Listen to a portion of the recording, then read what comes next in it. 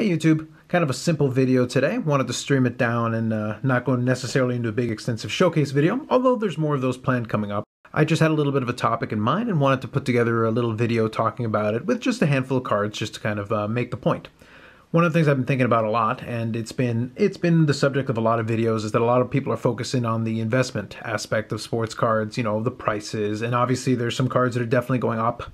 A lot of Michael Jordan cards with the documentary and things like that, and now some King Griffey Jr. cards are going up. And there was a video by Eric, ThoseBackPages, and I'll link the video in the description for you if for some reason you haven't already checked it out. And he was kind of focusing in on the fact that, you know, there's more to the hobby than just value.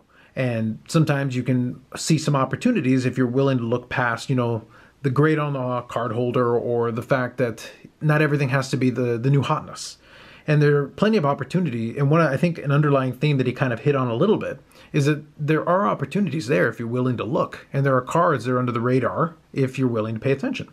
But another aspect of it, and an angle that I want to take on it a little bit as well, is that kind of in this time where we have this opportunity for kind of self-reflection, it becomes really easy to kind of obsess over either what we want to have or what we could have, kind of looking to an opportunity to buy something new, or maybe you're in a position where you can't and you're kind of looking on for other people and seeing that they're buying things.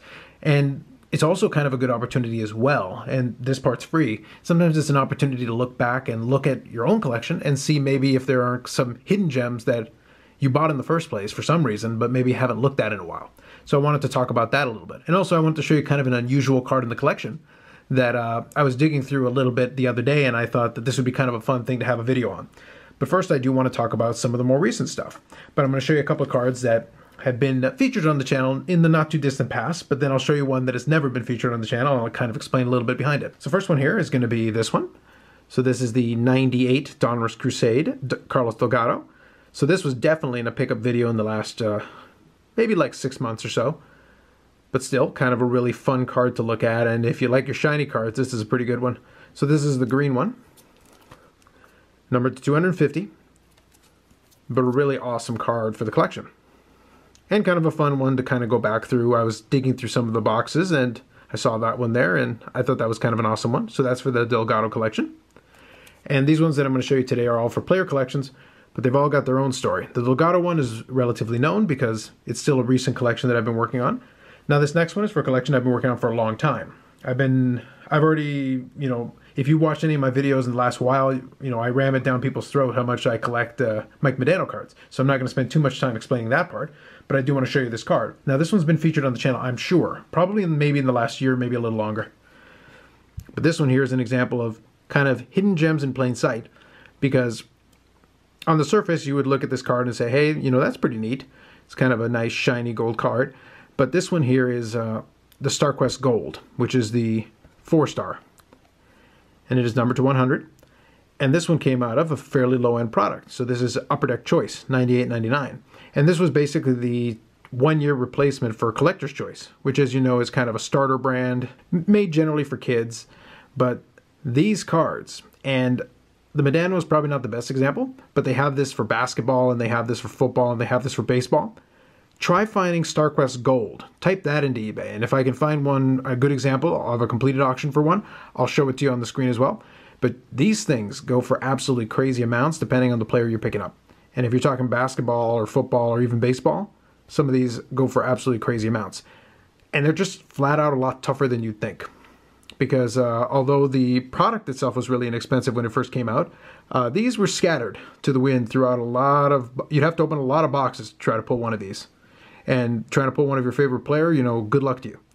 But it is kind of a cool card, and it's one of those kind of hidden keys to my collection that I enjoy the most, because I've got other cards that are on paper much rarer, but these do not come up every day. So it's kind of a fun card for me to have.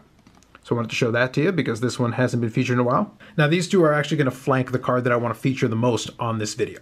And I need to give you a little quick background on it so that it'll make a lot more sense, and then you'll kind of understand why I decided to show you this card in almost its own standalone video. So I want to talk about a player who I used to have as kind of a side player collection. I've still got the cards, and I may go back to adding some more pieces to it at some point in the future, but I haven't collected them in a while. A player named Marian Hossa. Now Marian Hossa was a hockey player who's been retired for a couple of years now, But Marian Hossa was a player who's probably kind of a borderline Hall of Famer, and I'll give you a little background on Marian Hossa, and then I'll explain how this plays into the card. So Marian Hossa started off his career in North America playing for the Ottawa Senators, so he was drafted by them, and within a couple of years became kind of a star. He was a great scorer and a pretty good playmaker. But as his star started to ascend a little bit, the Ottawa Senators really weren't in a position to keep him around necessarily, so they ended up trading him to the Atlanta Thrashers. And when he went to the Atlanta Thrashers, he spent a couple of seasons there and had some of his best statistical seasons. Now, even whether you know hockey or not, if you don't remember the Atlanta Thrashers were not a very good franchise. They were around for a while. The biggest star was probably Ilya Kovalchuk or Danny Heatley.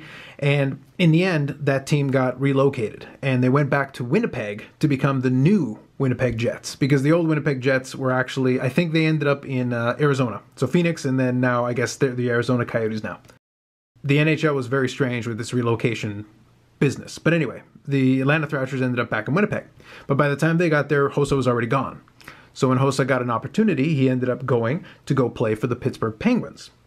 Now the thing is, that year, they were able to put together a great playoff run, got to the Stanley Cup Final, and played the Detroit Red Wings, and they ended up losing in that Stanley Cup Final. Undeterred, to the surprise of some, he ended up not re-signing with the Pittsburgh Penguins because he was a free agent by this point, and he ended up going to the Detroit Red Wings. So if you know your basketball, this is kind of almost a Kevin Durant move. You ended up going from a team that was playing in the final against somebody, or a team that was playing, close to the final. In that case, Kevin Durant didn't get to the final, but you end up going to the team that you lost to the year before.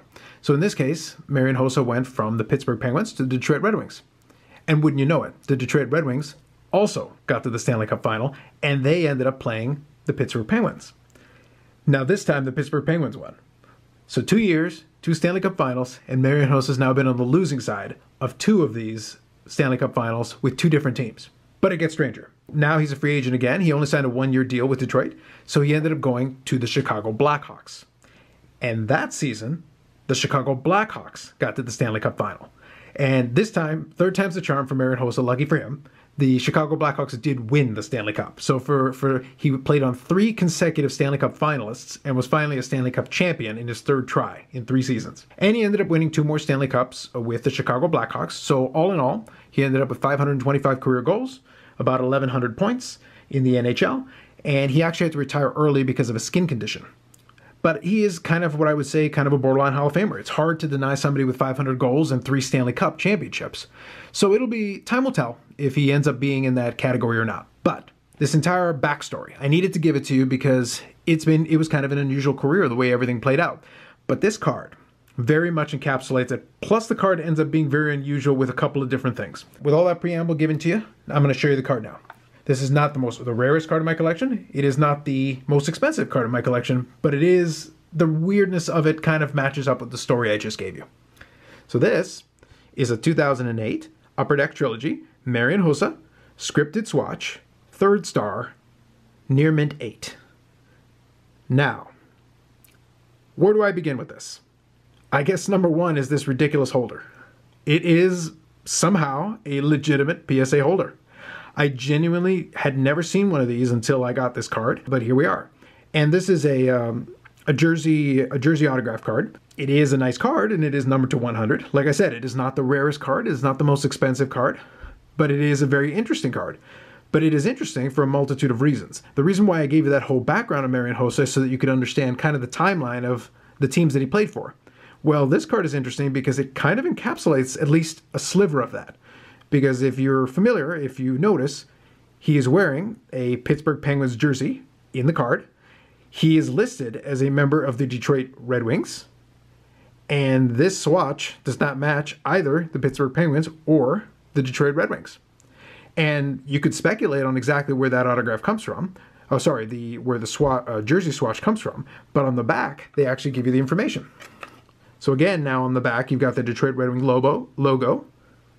You've got the name for the Red Wings. You've still got the picture of the Pittsburgh Penguins. Now, if you can see, it's going to be kind of hard to see, so I'm going to try to zoom in a little bit for you. Haven't been used in an official Thrashers NHL game.